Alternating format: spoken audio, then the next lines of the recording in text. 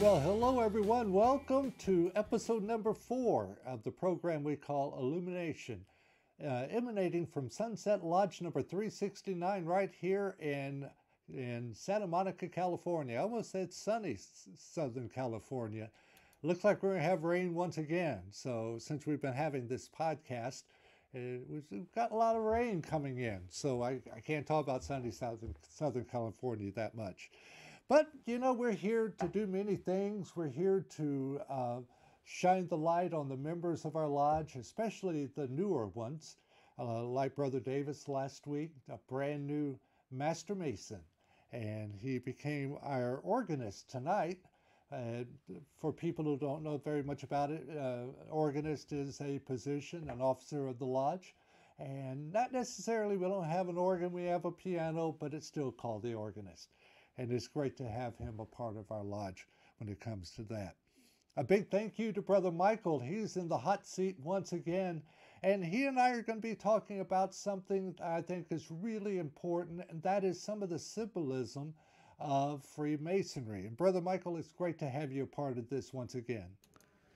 Well, it's really good to be here, Les, and I'm super happy to help out with the show. And I hope you'll forgive me. It's been a while since I've gone over some of the symbolism stuff, but I will search the recesses of my mind for whatever little bit of information I can find, and we'll go from there. So fire away. Whatever I can answer for you, I'll give it my best shot. Okay, real good. And you've always been a master at this anyway.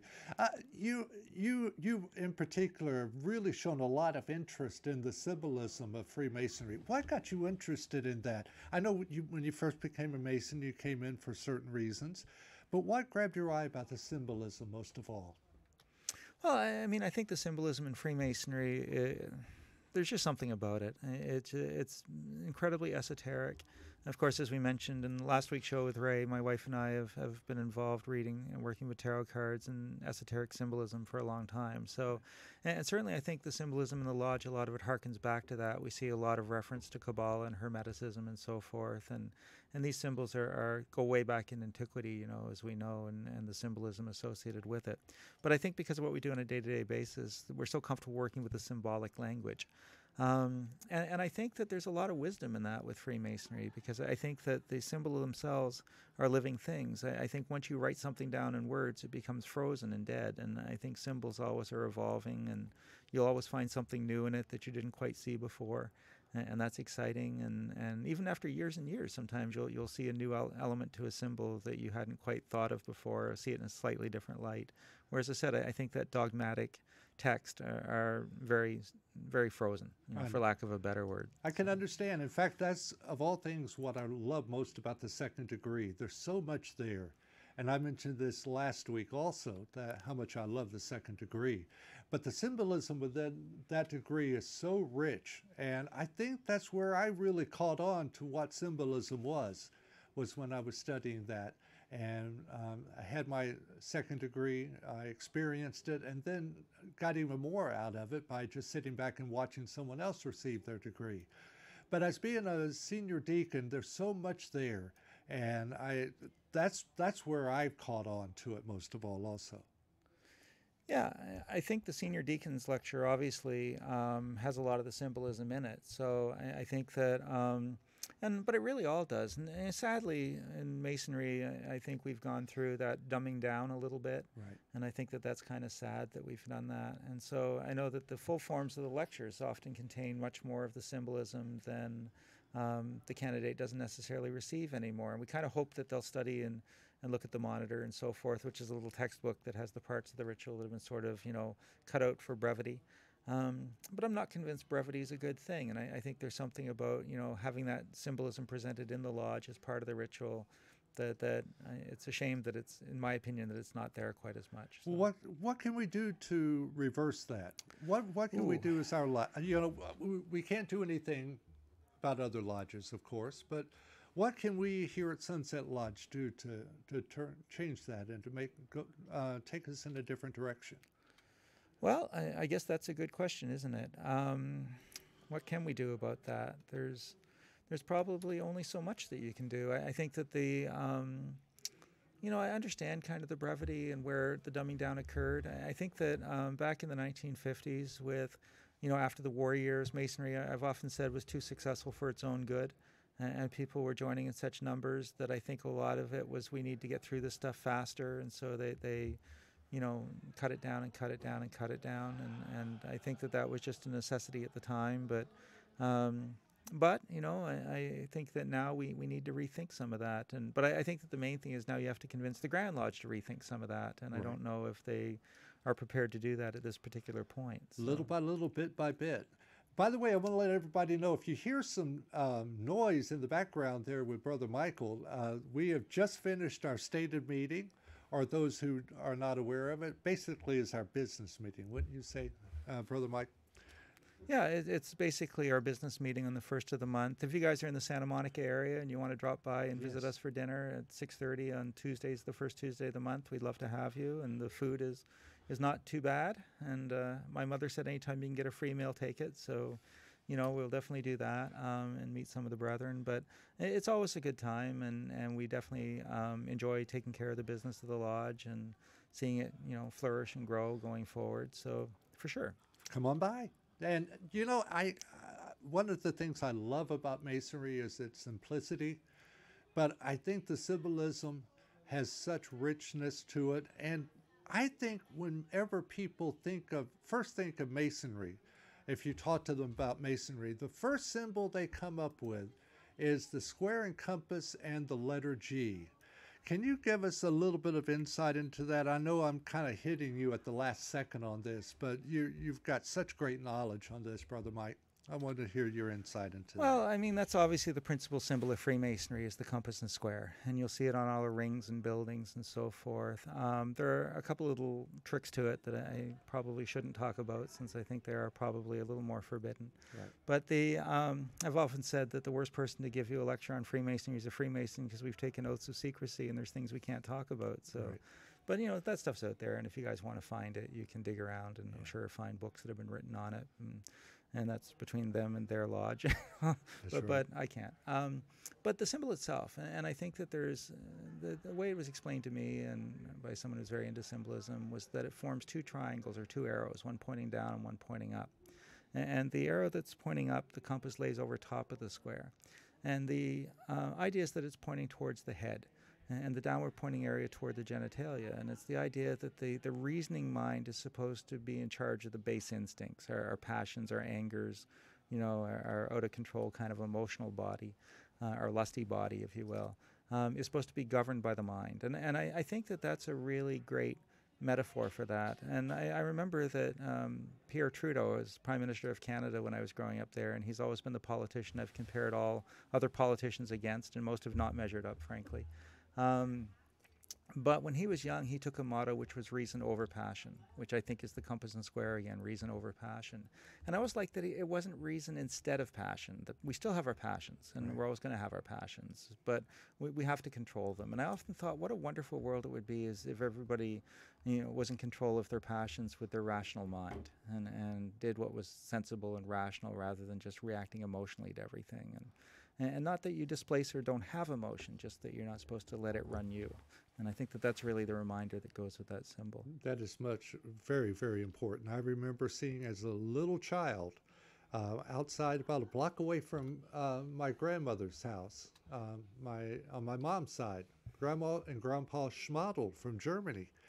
There was a square and compass with the letter G on this building, and I had always tried to figure out what that was.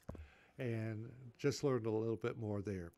What is your favorite symbolism that you can talk about in Freemasonry, Brother Mike?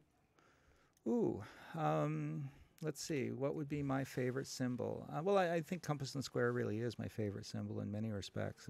Probably with most Masons that would be the case.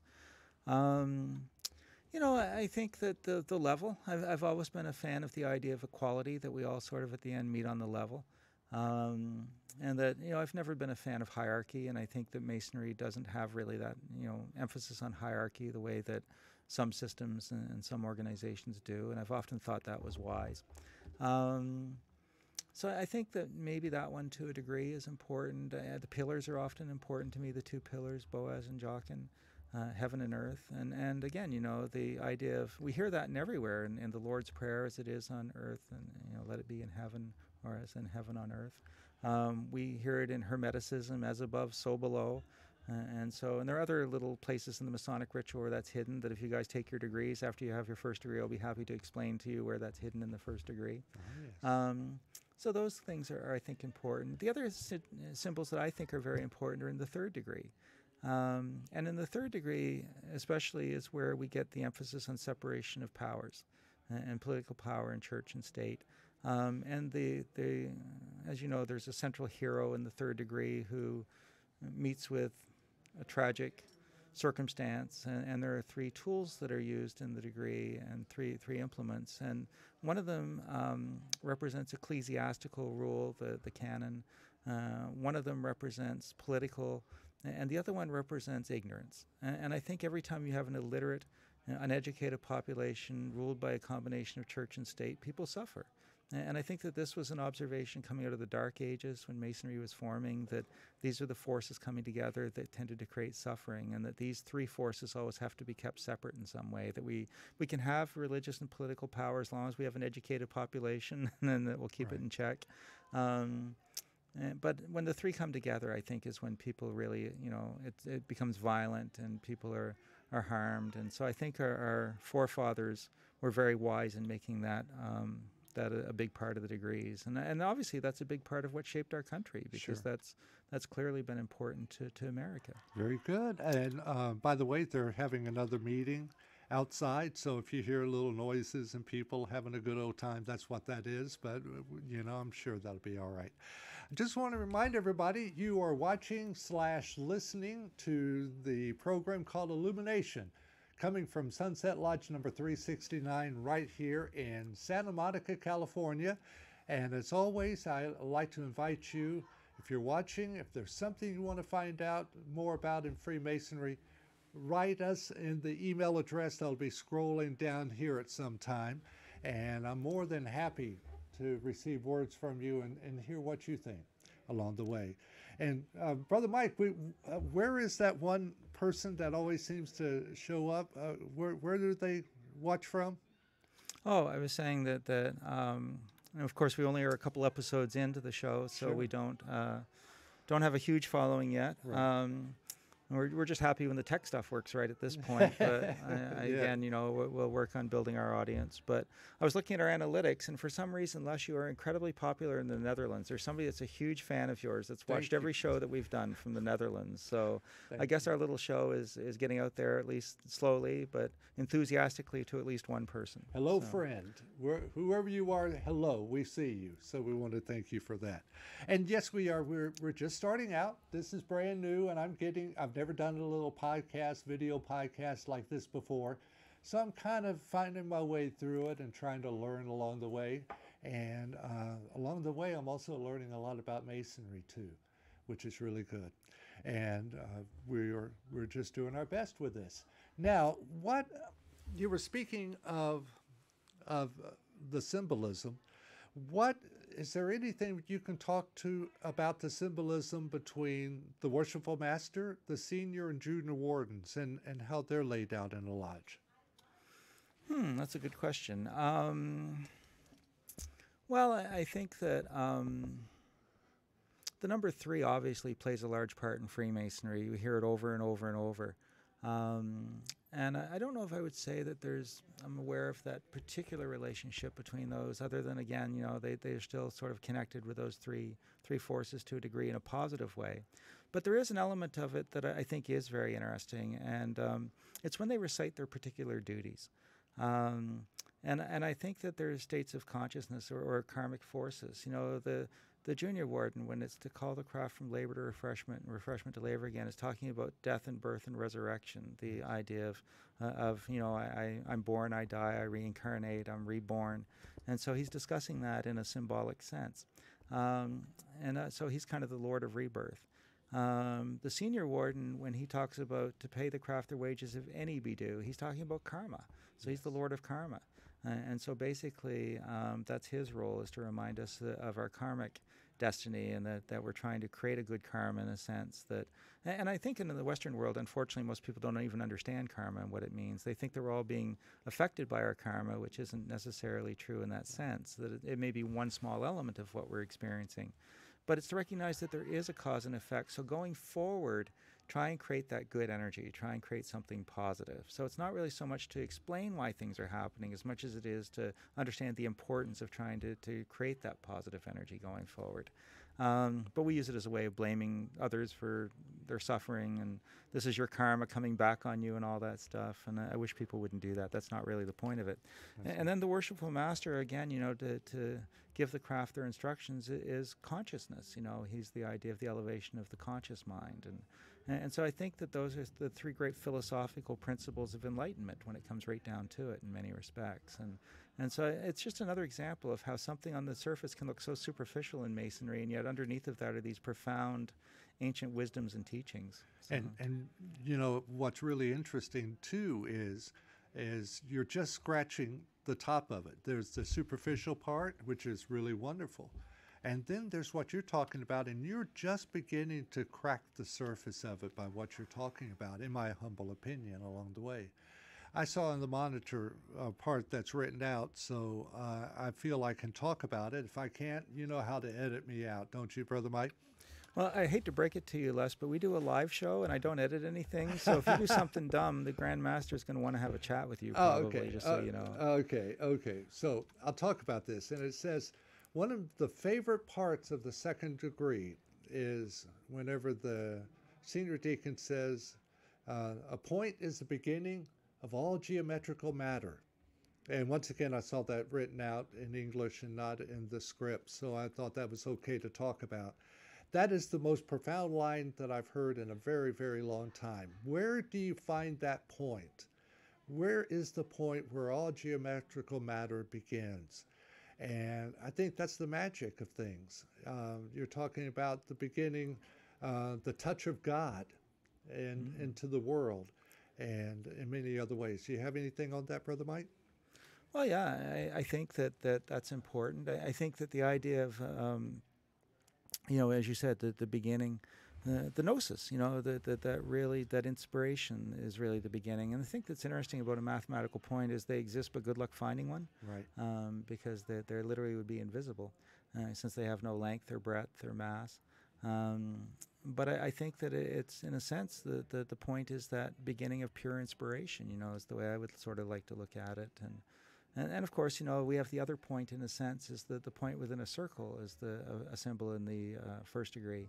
And that is you.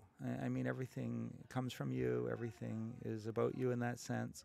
And one of the things I love about Freemasonry is that I think that as a teaching and as a philosophical tool, it has this belief that the teacher itself is irrelevant. And I've often really liked that idea that the teacher itself is not relevant. In the sense that if a person wants to learn, they're going to learn. And we can stimulate them with some curious looking objects that will inspire their creativity, maybe stimulate their imagination and curiosity, and that may be enough to get them kick-started into researching and reading and learning. But if they don't have the desire to learn, if they just really are not interested, then there's just no point in us preaching to them. They're not going to really be ready to receive. And so I think when it sort of comes back into that idea that when the teacher is ready, the student will appear, and vice versa. But in this case, and maybe a step further, the teacher doesn't even really matter if you're going to... And I think that plays into the idea, too, with Masonry, that our goal is not rehabilitation. We're not here to take someone who's going in the wrong direction and try and argue with them and turn their life around and so forth. There are wonderful organizations that do that. Right. But we see the idea of creating good in the world by taking someone who's already going in the right direction and trying to empower and enable them and support them to do the most good that they can do. And in that way. And I think that comes down to physics again, that idea of the body in motion wanting to stay in motion and so forth. So to take an object going in the right direction and give it a push probably does more good in the world than the effort it will take to turn someone around and rehabilitate them. And as I said, there are other fine organizations that are all about the rehabilitation, but that's not our mission. Well, I think personally what I've seen of talking to people along the way is I think there's a misunderstanding about the math and sciences used during the time of the Masons themselves building King Solomon's Temple, and the great skill they had to do what they did and to cut the stone away from the site and be able to bring it in and it fits together perfectly is something that's beyond anything.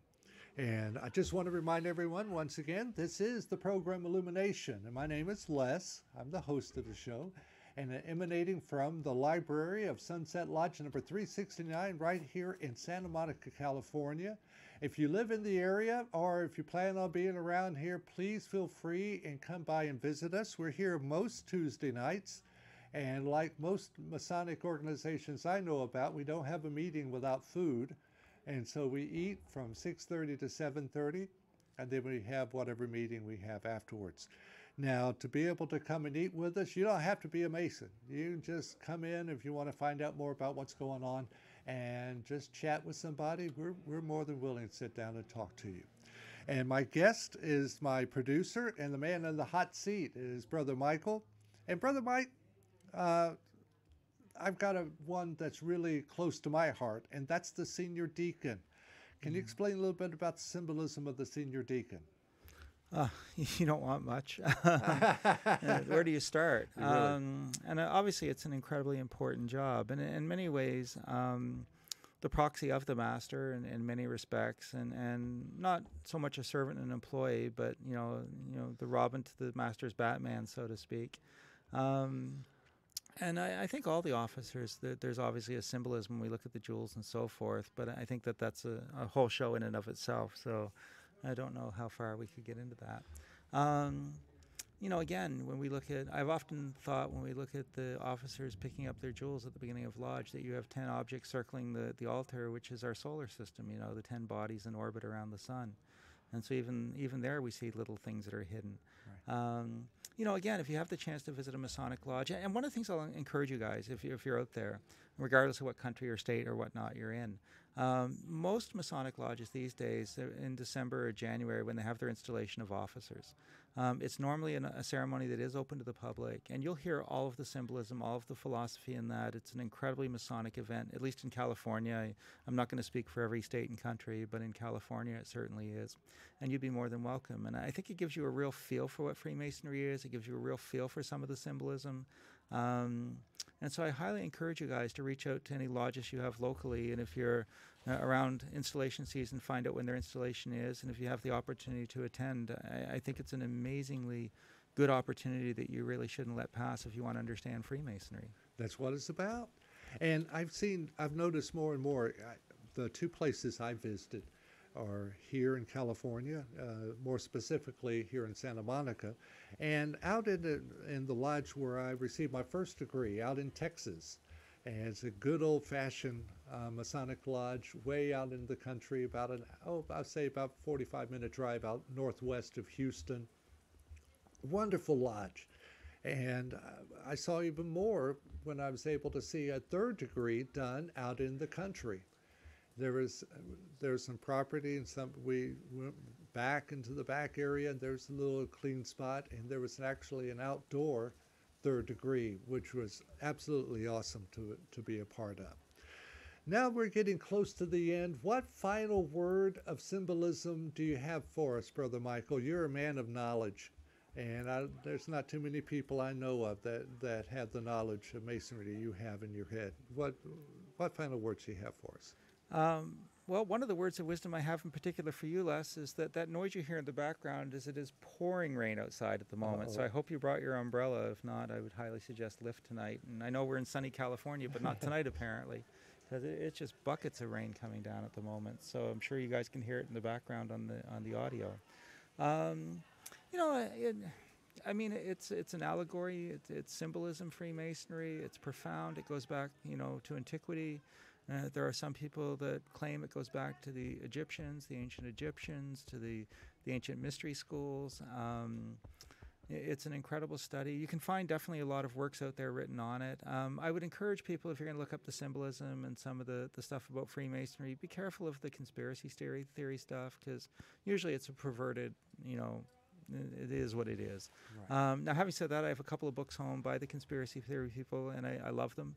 And the reason I love them is that they do such a good job researching to try and dig up every little thing that they can point to, that they're incredibly good reference books. They really are, Oh, thunder.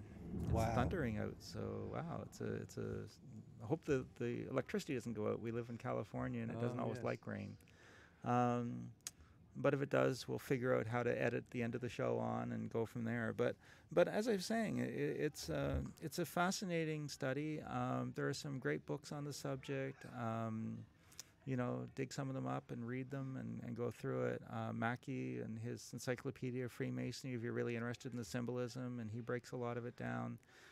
Even then, I still think that's his view of it, and I think that each person has their own take, and I think that in many cases, don't overlook the importance of what you see in it, because I think that what you see is valuable in it, and I think that that's your own unique perspective on the symbolism and what it means for you specifically, and so I think that that's also very important.